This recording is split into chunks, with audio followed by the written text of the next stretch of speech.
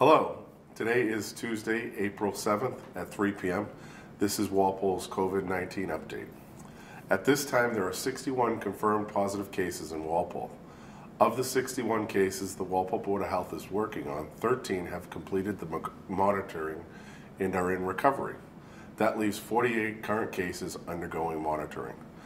Some residents have reached out and inquired about closing additional public spaces in town. At this time, the town has not closed public spaces such as the town forest, Jarvis Farm, and Adams Farm. Residents are asked to adhere to the social distancing guidelines that are in place and not to gather in groups of more than 10.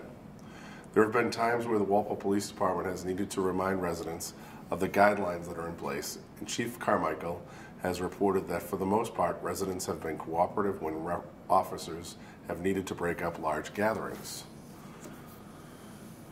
I have personally been asked about the status of the town elections that are scheduled to take place on June 6th. At this time, town elections are set to proceed as planned. Unfortunately, the new state legislation that was recently passed only allowed for town elections that were scheduled prior to May 30th to be moved. We continue to monitor everything that's coming out of the State House, and if there is legislation that is passed that will allow town elections to be moved, we will reevaluate that at the time. The Walpole Board of Selectmen will be meeting this evening at 7 p.m., and the Walpole Board of Health will be meeting at 7:30 this evening.